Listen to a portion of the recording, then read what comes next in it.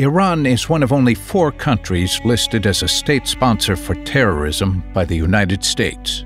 Inherent in Iran's foreign policy approach is the support of terror internationally through proxies such as Hezbollah and the Islamic Revolutionary Guard Corps, a dangerous threat not only to America and Israel, but to the world. Iran's fingerprints of terror can be found all over the globe.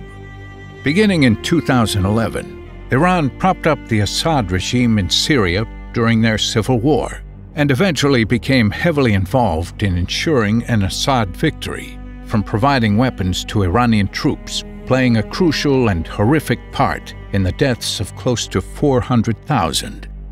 Iran's support for terror beyond its borders is especially prevalent in Latin America, where Iran launders money and has an ever-growing presence.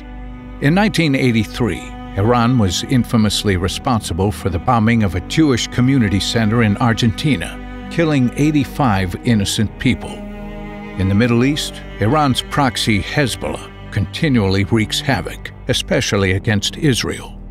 Meanwhile, Iran provides weapons, military training, and other funding to Gaza-based terror groups such as Hamas and Palestinian Islamic Jihad. Iranian proxy groups have carried out numerous attacks against Americans, including on U.S. air bases and Israelis. In the West, the United States thwarted an Iranian attempt to assassinate the Saudi ambassador in Washington and bomb the Saudi and Israeli embassies in our nation's capital. In addition, tragically, American soldiers have been the victims of Iranian terror from Beirut to Baghdad. All over the world, Iran's malevolent behavior is apparent as the tyrants of Tehran leave behind chaos and mayhem as far as their influence extends.